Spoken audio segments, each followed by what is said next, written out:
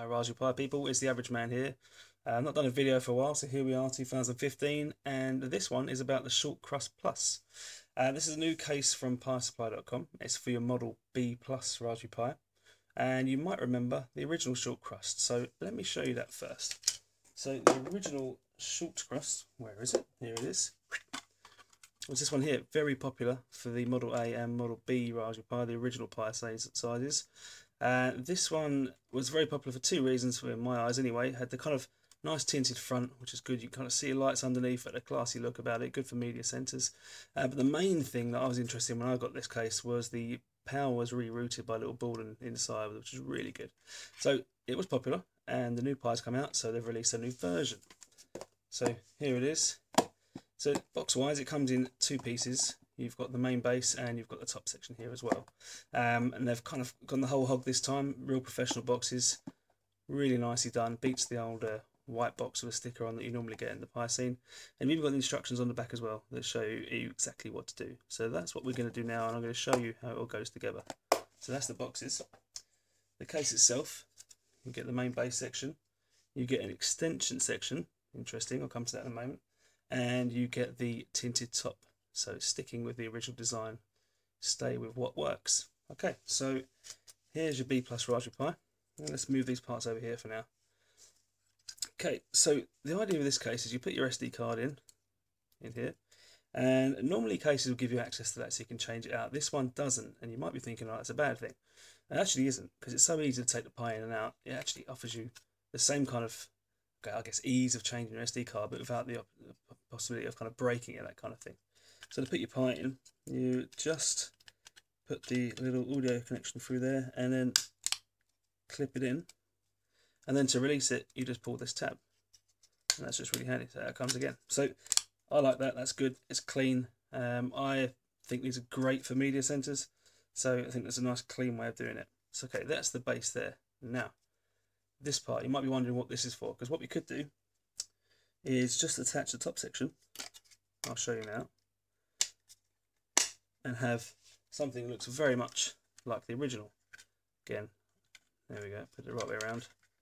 And you'd have your kind of short crust for your new B+. However, there's a reason behind this extension section. Let me just take this off. I'm going to try not to break it because I'm going to give this away at the end as well. So stay tuned. Let's just take this off. There we go. Didn't break it, good news. Okay. This section, let's say you had a unicorn hat from Primarily, someone like that, or some kind of add-on board, maybe even a Protocam or Protopal. Check out my blog if you want to know what they're about. You could add this section here. Now that just clips on, and then the lid would then clip onto that, and it gives you a bit of extra room, which is really handy. And also handy because if you've got options here to mount it with screws rather than just using kind of rubber pads. So yeah, that adds a bit of flexibility there. You can get spares, I believe. The kit itself comes with one. If you contact PiSupply, I'm sure they'll do more if you want it a bit more height. Depends what kind of project you're doing. But let's take that off for now. Actually, let's leave that one on. I'll show you another one anyway. So just like the original, you've got a kind of tinted section. So there you go. It's up against the camera. So any lights or anything underneath, again, unicorn hat, something like that, you'd be able to see from underneath. And this, again, uses these tabs. It's all kind of almost stackable. Just goes on top here. There we go. And so that is the extended version like that. Again, I like the way it really does match the original. That's a really nice touch. I like what I've done there. So I mentioned there's a black version, and here it is. So exactly the same thing again. Your Pi would be inside. Click that section on there. And then the tinted top.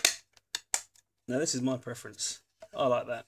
That is smooth. That's good for a media center. That's good for matching your skybox. You know, underneath your TV. That's what I'm going to be using it for.